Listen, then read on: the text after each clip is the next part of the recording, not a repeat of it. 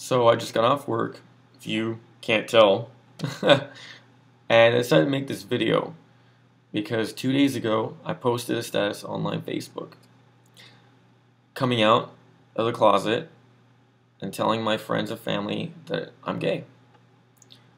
Um, I was responded with not the way I expected at all. The status alone had 91 comments, 94 likes. Never, never gotten any kind of response like that to anything I've posted throughout the years. I got 15 Facebook messages, all long, detailed, extremely personal messages. I got multiple texts and phone calls throughout the day. My phone was blowing up. Um, 5 people decided to tell me that males, that they have a crush on me. They've had one for a while. And decided to let me know now that I'm out of the closet. Flattered. I even had 2 girls message me and tell me that they were sad because they had crushes on me and that they never had the courage to tell me, which I don't know why. But flattering again. There's one message though. One of the reasons why I'm making this video. That I got from a fellow active duty military member who I've worked with,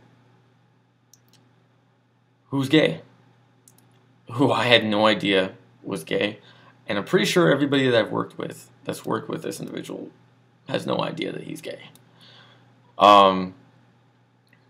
He proceeded to tell me some of the struggles that he's had to go through, which are pretty similar to the ones I've gone through. And like I said, one of the reasons why I'm making this video. I want to explain the road that I've taken up until this point. I've known since 7th grade. Tried to come out once before, freshman year in high school. Told 2 family members who didn't get a good response. So I got scared. I recanted, came up with some stupid story, and yeah, pretending like everything was normal, nothing changed, yada yada. In my head, I was thinking, it's just a phase I'm going through.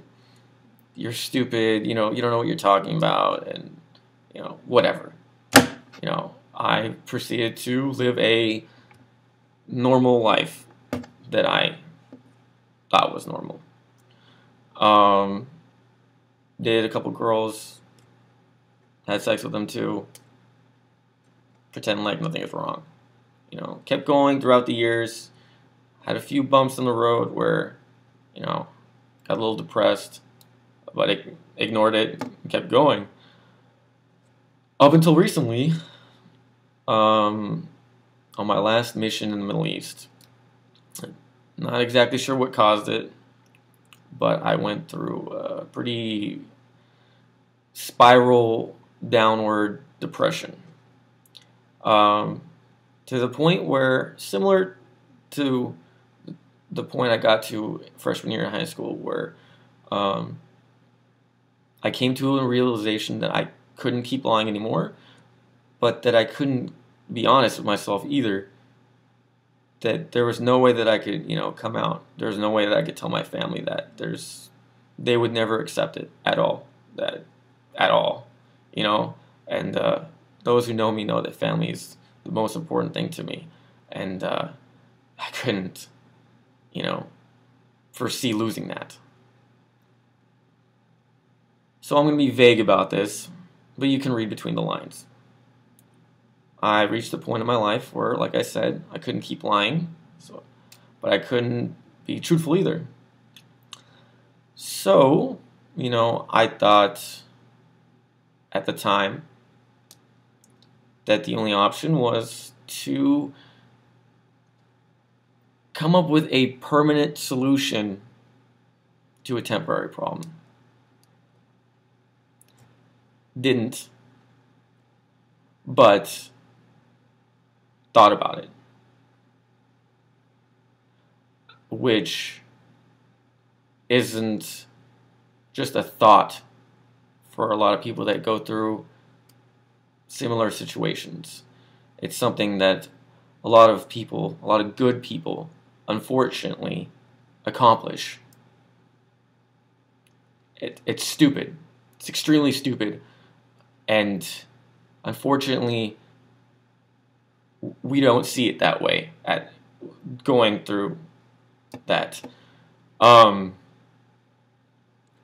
So I messaged one person while I was overseas right before I came back home and told them. And they were fine with it. They were beyond fine with it. It was an extremely 100% positive reaction. Somebody who's extremely religious too. So I proceeded to tell two more people extremely close to me. Both great responses. This was right before Christmas, right before I came home. I came home and decided to take Christmas as an opportunity to start fresh, to start a new year. New Year's resolution, per se. And told all my immediate, very close family and friends, who all gave me an immensely positive reaction. Every single one of them. Nothing changed. We still love you. Everything is the same. So there you go. My life is great. Everything's fine. I can be honest with myself, and all my family and friends, the people who actually, the main people who matter, are there, and they're fine with it, and I can live with that. Up until recently, that was a month ago, and obviously you saw my status. I got to a point where I thought about the people that go through the same thing, who stay in the closet because of the fact that they're afraid to come out, because of the fact that they're scared that they're going to lose their family, that they're going to lose their friends, they're going to be shunned, have a rough life, which honestly I'm expecting. I'm blessed, beyond blessed, that the people who care about me are there 100% for me. Unfortunately, people in society aren't as tolerant. So I'm already expecting the road to be a little bumpy, but whatever. When is life not bumpy? It's full of roller coasters, up and down. But the people who matter are there, and that's what counts. And that's what I want to express to this person. And any other people who are going through the same situation, that suicide is not an option. It's not. You have so many people that care about you, whether you think you do or not. Because I didn't expect for 100 people on my Facebook page to support me. I thought half of them were gonna delete me. People who I thought were, homophobic, posted comments on how amazing I am and how much they support me. It blew me away. I couldn't believe it. And you may think you may get a negative response, which you might, but you don't know until you take the courage to come out. Because even if you do get a negative response, you have people that care about you. You have people that love you, and you always will. I will always be there for you, no matter what. You shouldn't be ashamed of who you are. Like I posted in my status, this isn't a choice. I didn't choose this. I was born this way. That's who I am. It makes me unique. If you love me, you know that. If you don't, oh well. I'm better off without you in my life. And you know what? It sucks, society, because I love my country. I love the United States. Obviously, I'm serving in the United States military. I 4 years ago, let's see, 4 years ago, I raised my right hand and I said, I, Kevin Gillespie, do solemnly swear that I will support and defend the Constitution of the United States against all enemies, foreign and domestic, that I will bear true faith and allegiance to the same, and that I will obey the orders of the President of the United States and the orders of the officers appointed over me, according to regulations and the Uniform Code of Military Justice. So help me God. 4 years ago. And a few months ago, I raised my hand, my right hand, and said the same thing again, to re-enlist for another 6 years. Which will bring me at my 10-year mark, which I plan on doing 20. The same country that I love, the same country that I serve every single day, says that I can't get married in my home state of California. Same country that I love and serve says that according to the military, if I do get married in a state where same-sex marriage is legal, the military will not recognize it, and that unfortunately my significant other will not get the same benefits that any other married couple gets. But that's life. And all good things never come easy. Look at Rosa Parks. Look at Martin Luther King Jr.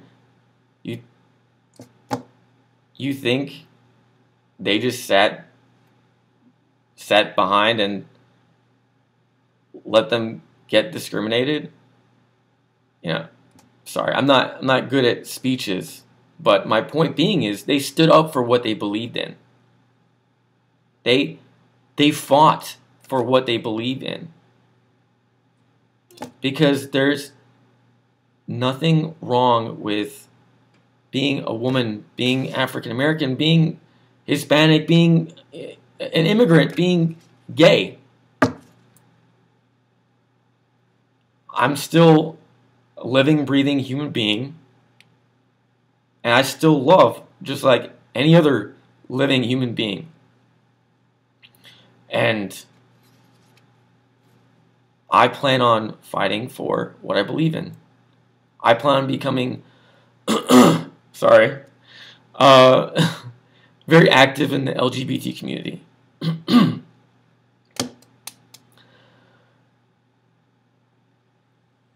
In the Declaration of Independence, it says, we hold these truths to be self-evident that all men are created equal. Unfortunately, in our country, that's all men are created equal except women, African Americans, minorities, poor.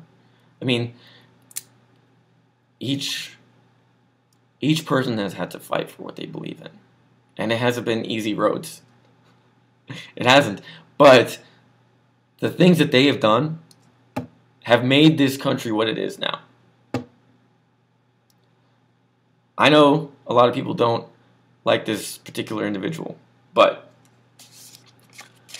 recently President Obama, during his inauguration, said, our journey is not complete until our gay brothers and sisters are treated like anyone else under the law. For if we are truly created equal, then surely the love we commit to one another must be equal as well.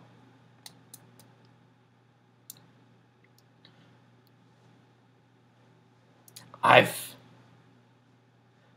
never accepted who I was. It wasn't just being afraid of coming out. I was ashamed of who I was. I thought something was wrong with me. But there is nothing wrong with me. And like I said, I plan on being very active in the LGBT community.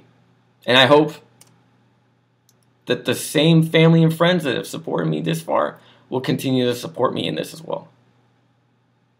Because, as you guys can have seen, with the American Cancer Society, when there's something that I truly believe in, I am extremely passionate about it. And now that not only am I open about it, but the fact that I've accepted it myself, that I love myself and who I really am, I am going to fight to make sure that I can get married in the state of California. That when I do get married in the state of California, that the military will recognize it, and that my spouse will get the same benefits that any other heterosexual married couple gets. And to the individual who's going through the same problems, don't be ashamed of who you are, because there's nothing wrong with you at all. And I know courage doesn't come easy. Trust me, I know.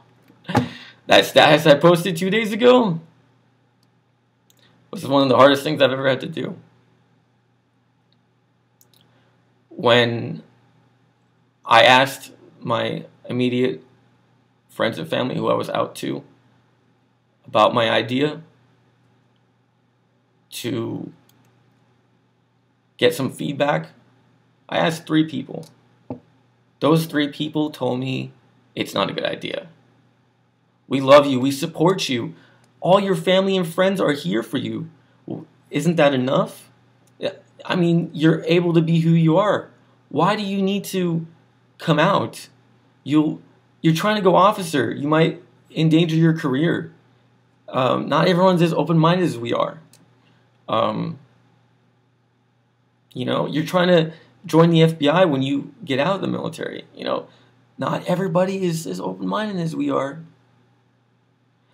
Nothing good comes easy.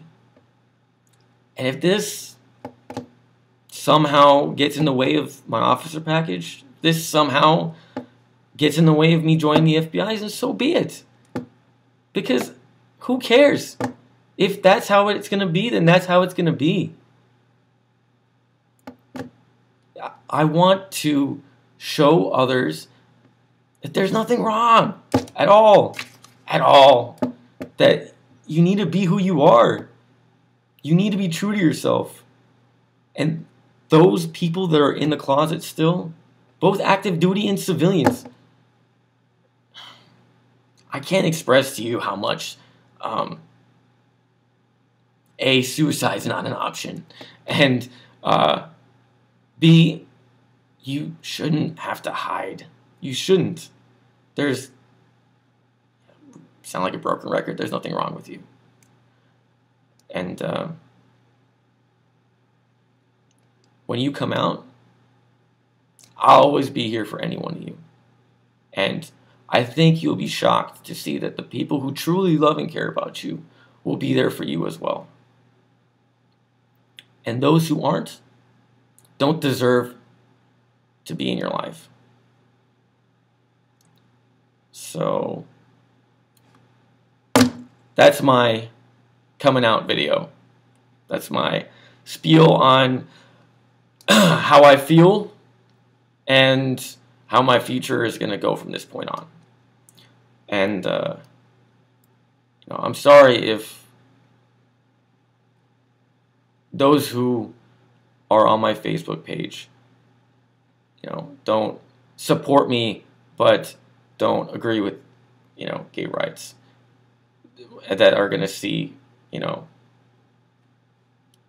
videos and, you know, statuses that are geared towards gay rights. Like I said with my status, you gotta love me. You gotta love me for the person I am, and I'm a very passionate person. Very passionate for what I believe in. So, if that's a problem, the delete button is right there. And I hope that you can all support me on this new endeavor that I'm about to go on. And I just want to thank every single person that sent me those amazing messages, that posted those amazing comments. it it blew me away, and it's definitely made me a very happy person, very honest, truthful person.